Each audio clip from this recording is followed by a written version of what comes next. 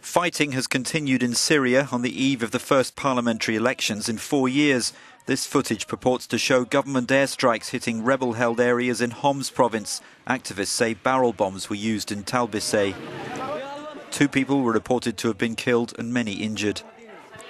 The self-proclaimed Islamic State has retaken a strategically important town near the Turkish border on the supply route to its territory in Aleppo province. An eruption of fighting in the region in the last fortnight marks the most serious challenge to a truce brokered by the US and Russia. UN envoy Staffan de Mistura, visiting Damascus, has been told by the Syrian government that Turkey and Saudi Arabia have been ordering insurgents to stage attacks aimed at foiling planned Geneva talks. Wednesday's planned elections have been criticised as a sham by the international community and the opposition. But some in Damascus resent what they see as outside interference. Who should decide, them or us, he says. How can someone sitting in a 5-star hotel come and take power? All candidates in the election are said to be pro-government, and the votes being held only in state-held areas, not in those controlled by rebels or ISIL.